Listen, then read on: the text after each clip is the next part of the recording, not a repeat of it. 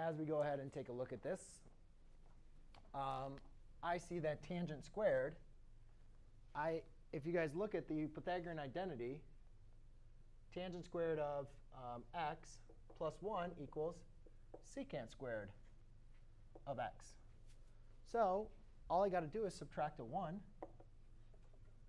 Tangent squared of x is equal to secant squared of x minus 1. Do you guys agree? So I can just replace tangent of x with secant of x minus 1.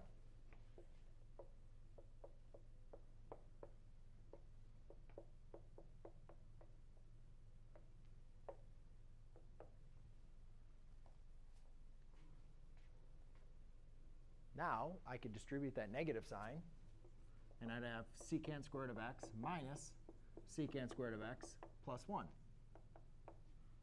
dx. I'll erase this. And now you guys can see that the secants obviously subtract out.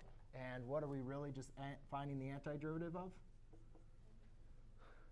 We're just taking the antiderivative of 1, which is just going to be x plus c.